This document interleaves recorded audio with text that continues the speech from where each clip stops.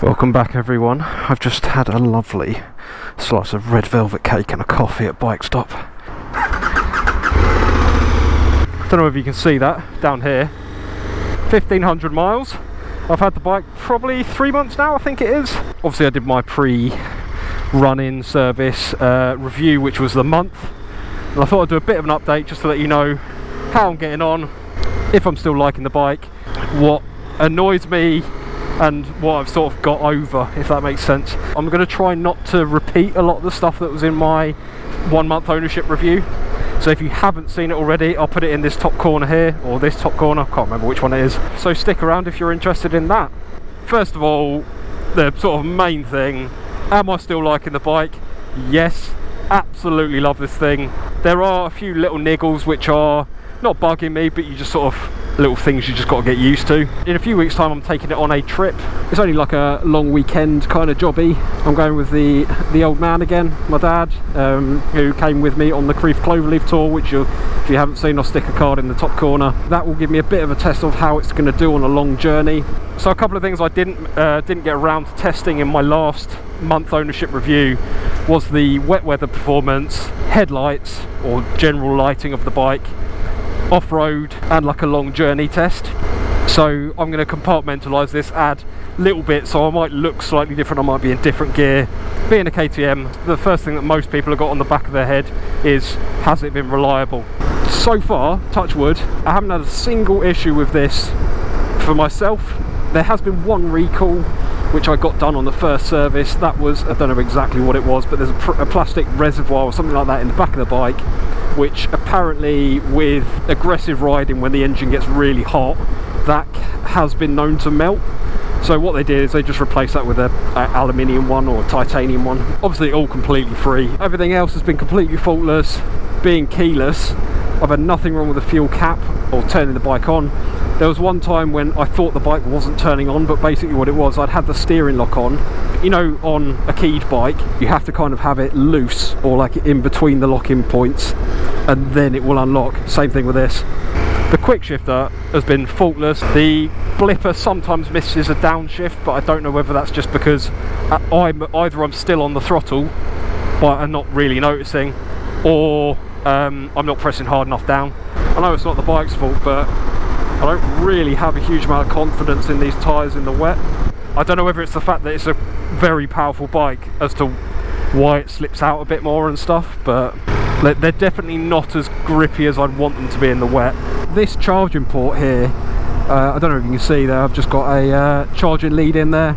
I had to buy a specific like angled lead for it because it was a bit, it was fine, but it was like I couldn't get a proper, like a normal lead in there, so I had to get like I'll put in a picture here somewhere. But that's fantastic. It's fast charges my phone. This is rally mode if you're not aware. So this whole screen here is rally mode, and I've got it set to dark mode all the time just because I think it looks cooler. In this rally mode on the left here, you've got your traction control that you can dial up and down. I've got the suspension setting automatic mode, which I actually find really good. So essentially what the automatic mode does is it changes based on what you're doing. So if you're riding like a bit of a dick, or like you're a bit aggressive on the throttle and whatever, it stiffen up. If you're, oh there you go, see what I mean?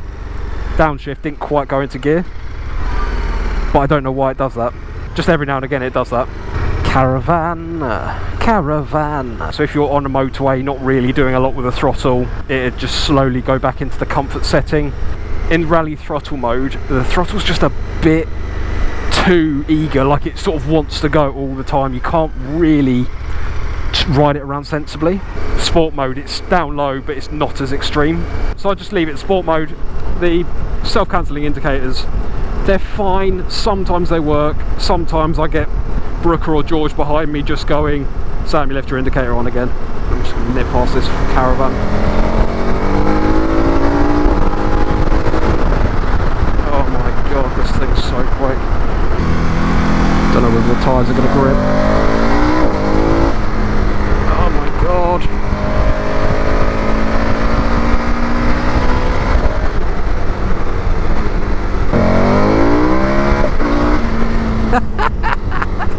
Oh, the camera's faced back. That anti-dive is so good.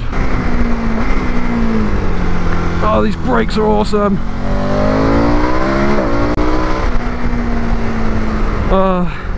Saying this and I've just literally just told you that I don't have any confidence in these tyres.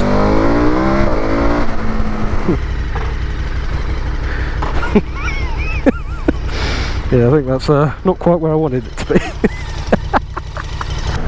Knowing this is a 250 mile tank range and it's a relatively comfortable bike, and it's got all the technology on it, and then you can just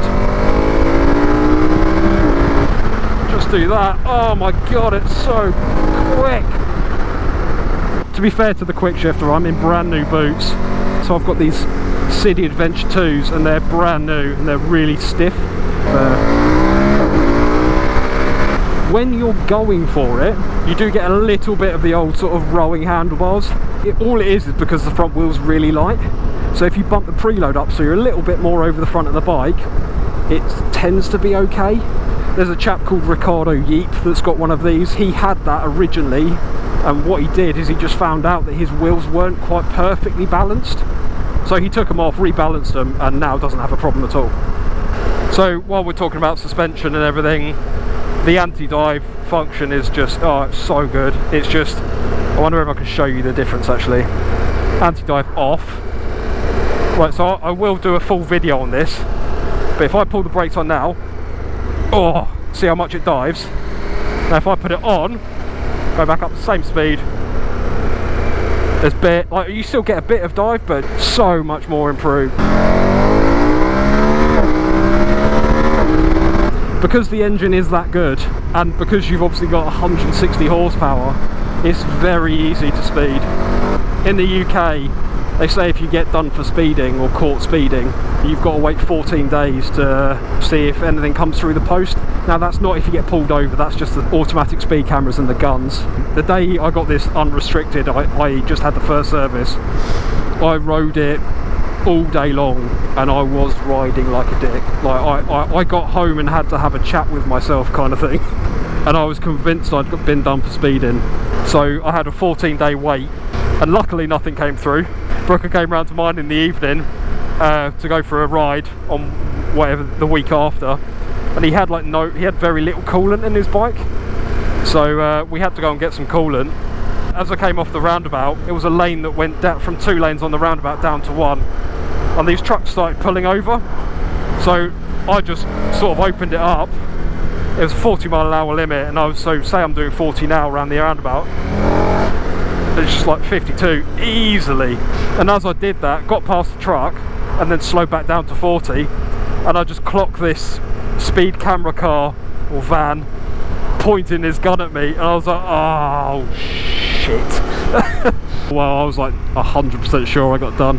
If you're like me and you haven't got a lot of self-restraint, I advise using the cruise control in towns like 30s, 40s, 50s. Just use the cruise control. Thankfully nothing's come through yet, so, but I think it's probably just going to be a matter of time, isn't it, let's be honest. Wet weather performance, I obviously mentioned about the tyres previously, and I'm not too sure about that. The bike itself handles wet weather so well. I've already ridden it a handful of times in the rain. All the electronics, the corner and ABS, corner and traction control, the regulatory slip control or whatever you call it, it's so good. Like if the back wheel steps out, it just corrects it for you. Same thing off-road. If you pin it and the back wheel obviously lights up and it goes a little bit too far, like the bike just sorts it all out for you. Neutral, never have a problem finding neutral or anything, which is lovely. So you've got these, which are the DRLs. So they're literally just, they're really bright DRLs. You can have these switched on or off, it's up to you. So with it off now, the headlight comes on, and then your high beam is the lower part. So you've got these two here, and then what you've got at the front, which I'll try and get in a video, is you've got 3 lights here, which are the cornering lights, and to be fair, they are so good. You'll see a bit in a minute. So what I'll do is I'll go through the lights now and general sort of night riding, so I'll catch you in a minute. Welcome to the night ride. This is what the dashes would look like. Obviously I've got it in dark mode all the time, like I mentioned before. It goes this white on black rather than black on white. It's not glary at all. One thing that does bug me a little bit about the backlit switchgear is the power button and the locking button, this the hazard button should I say, and the locking button are very bright, they're very clear, very obvious. And then you go to the other side and it's quite dull. I don't know if you can see that, it's still there, you can still see it, but it's just quite a dull finish. It's almost like that's one LED that's lighting up those 4 different buttons. I mean, it's not a problem, you can still see where it is, you know, I mean, you rarely have a problem seeing stuff like that anyway. But you see the rear light, obviously it's LED number plate light, that's the rear brake light. Yeah, the rear brake light could be brighter. The main light is fantastic, you get a lot of throw. The high beam it's like daytime, it is so good. You might be able to see like a random flash of like additional light that comes in. Those are the cornering lights. So when the further you lean in, the more like each light comes on, if that makes sense. We lean into this corner, there's another one, there's a third one. There you go. It is so good. Although I have to say I've never been flashed or anything by anyone. See, oh, this is quite a dark motorway, but there you go, look, it's so good at lighting up the curb. So that should do me. Back to daytime version of me. I'll see you in a second. Welcome back to day, by the way.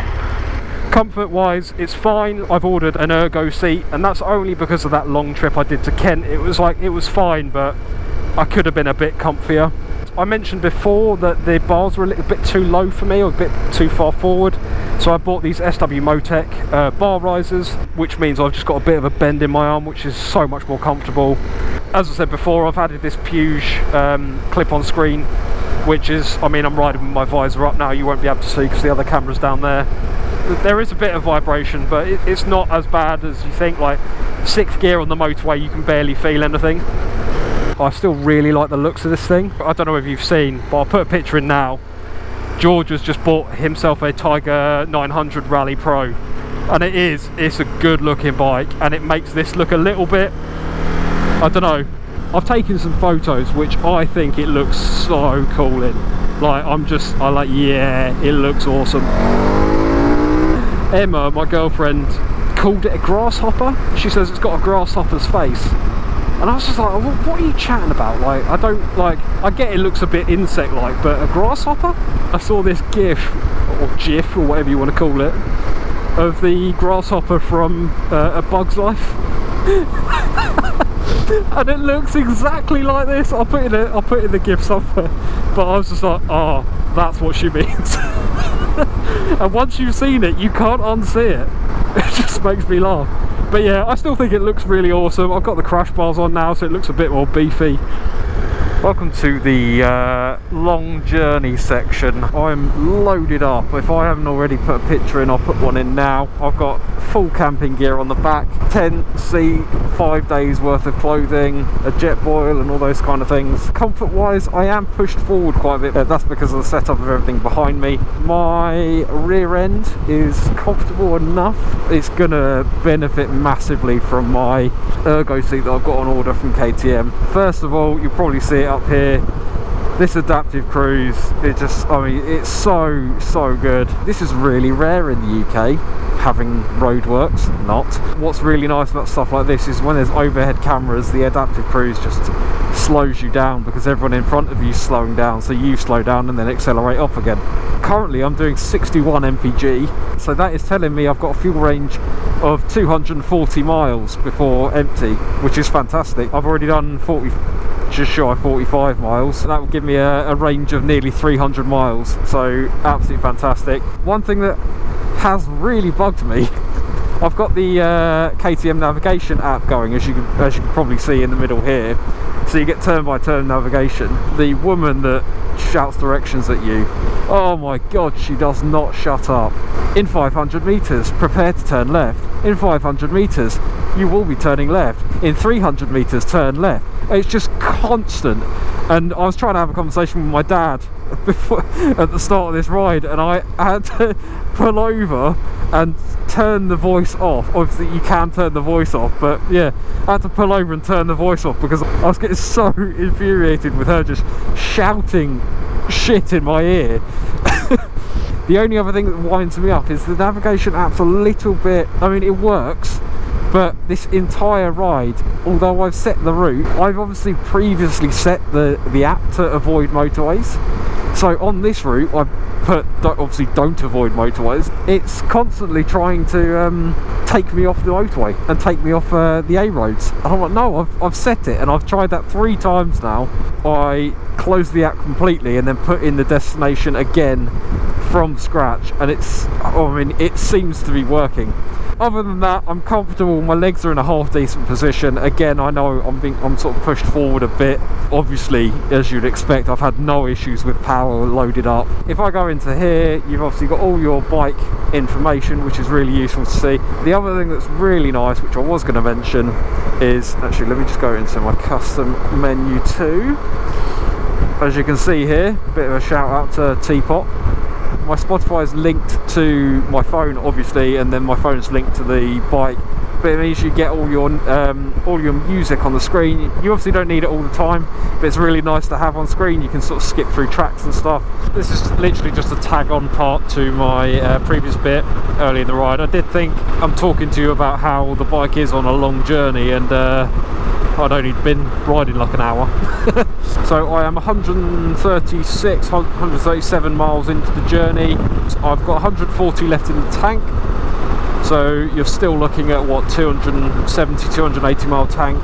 I'm averaging 59 mpg. That was a bit higher, it was around 60, 61, but I haven't been sitting at the speed limit. Whether you take that as above or below, that is up to you, but it's definitely one of them. The bike's been absolutely fine, to be fair. It's comfy, it's been faultless. My derriere had been a bit, I mean, it was starting to ache a bit. I'm more than comfortable in the riding position. I've got no aches and pains at all, like in my back or my neck or anything. Wind protection with this additional fuse screen that I mentioned. I'm getting a bit of side blast, but I think that's because it's quite a windy evening. But other than that, I've had my visor open for most of the journey. It's getting quite chilly at the moment, but these heated grips, I've got the heated grips on medium, and they are so warm. I wouldn't mind my heated seat, but that's, I think I'm not actually wearing any thermals or anything underneath my bike gear. I'm wearing, well, I've got boxers on underneath the trousers. And I've got just a t-shirt on underneath my top, so I'm not exactly wrapped up warm. There we go, we're on the Prince of Wales Bridge. That's probably why it's quite windy. For a 1300cc, 160 horsepower Asbo bike, I think around 60 mpg is phenomenal, to be frank. Yeah, anyway, Dainese. What I'll do now is I'll take you through a bit of an off-roading section. Right, ladies and gentlemen, this bike is obviously the S version, and it's on road tyres, so these are the Mitas Terraforce Rs, I think they are. I mean, they look a little bit, look at me, I'm trying to be off-road, but they're really not. They are very much on-road tyres. You can see here I'm in off-road ABS mode, which basically turns the back wheels ABS off, so you can do mad skids, bro. I'm in off-road suspension mode, and I'm in off-road throttle mode. Let me just quickly dive into the throttle adjuster modes. So this is off-road, so you can see that there's no real power down the bottom, and it's all up top. Rally mode is all the power down the bottom and not very much up top. Street is basically linear, and then you've got sport, which is quite a lot of power down the bottom but not really a lot up top. Actually, what I'm going to do is I'm going to stick it into rally mode. As I said before, this is the slip adjuster, so you can essentially just dial up and down how far you want the rear end to sort of willingly slip out, as it were, before it saves you. Green lanes and byways in the UK and probably everywhere are used by dog walkers. They're used by horses, like as in bridleways. As you can see, there's horse poo everywhere, and they're used by cyclists as well. If you're going to ride like a dick, save it for another place that is obviously not as closed off as this is. Now I've got that out of the way, I am a keen off-roader, I'd say. I did, like a lot of people, I did a lot of motocross when I was younger, so I'm not a complete novice, but by no means am I sort of Simon Pavey or Lel Pavey. As you can probably tell, like it is just soaking up all the bumps. I mean, I know this isn't hardcore stuff and it's literally just a dirt track basically. There's a lot of undulations and bumps and everything that you probably won't be able to see on the camera. Comparing it to my Tracer, I have so much more confidence in this. The Tracer used to bottom out everywhere, and it just felt like I was riding something that didn't want to be ridden off-road.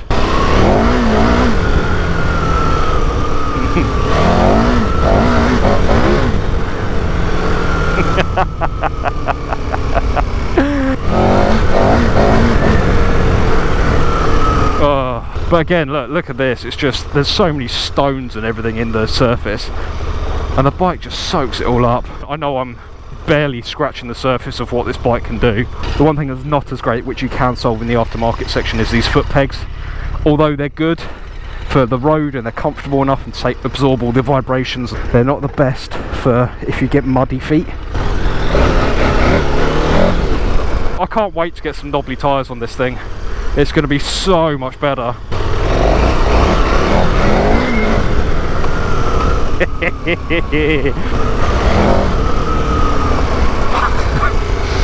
This thing is...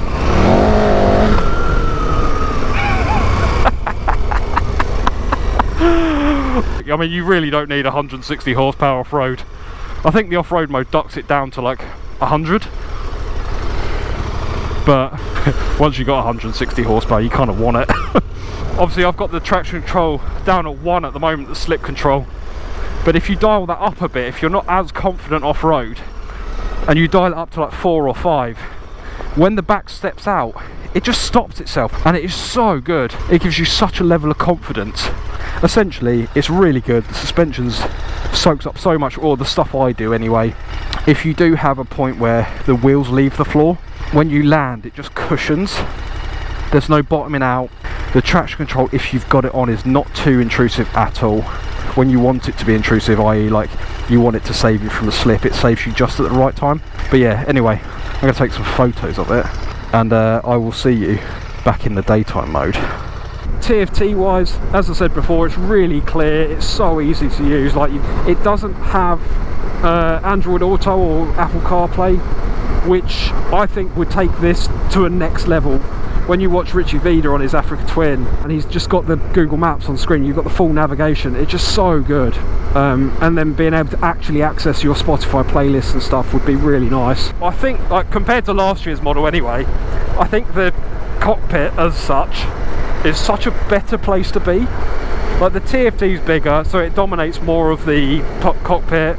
The switchgear is so much nicer, and just general sort of look of everything looks quite nice. It's not quite as luxury feeling as a GS. It doesn't feel cheap or tacky. It feels quite nice. It just doesn't have that GS finesse kind of thing. One thing that does get me is it turns over one more time than I think it should, and I'm going to blame it on the fact that it's such a beefy engine.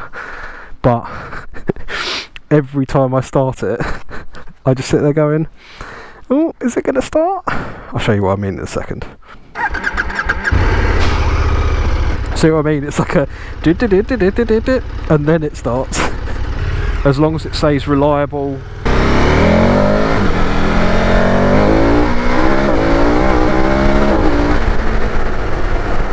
Bloody Nora. I do think I'm gonna keep this thing for a long time, or like at least 4 or 5 years. Stick 50-60,000 miles on it. This video is probably far too long already. If you've got to this point, like, kudos. Hoping between this and my 1 month ownership review, it's giving you guys a bit of an understanding of how my ownership experience has been. Any questions, stick them in the comment section below.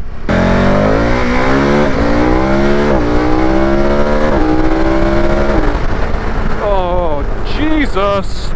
Thanks for watching, and I'll see you in the next one.